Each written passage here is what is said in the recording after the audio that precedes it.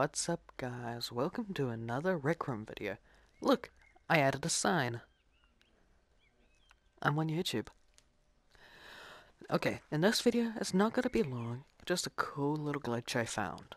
Now, it's a duplication glitch for food. Over this way, I'll come show you. Now I'm gonna come up here, open my watch menu, and I'm gonna go with... How about some red apples, huh? I grab the red apples, I open up my watch menu again, drop them, and at the same time I press X as soon as it's done settling and spawns in. And voila! I got double apple baskets for the price of one. Thank you so much for watching, everybody. This was a very short video. The end. Bye, guys. Subscribe, like, and comment.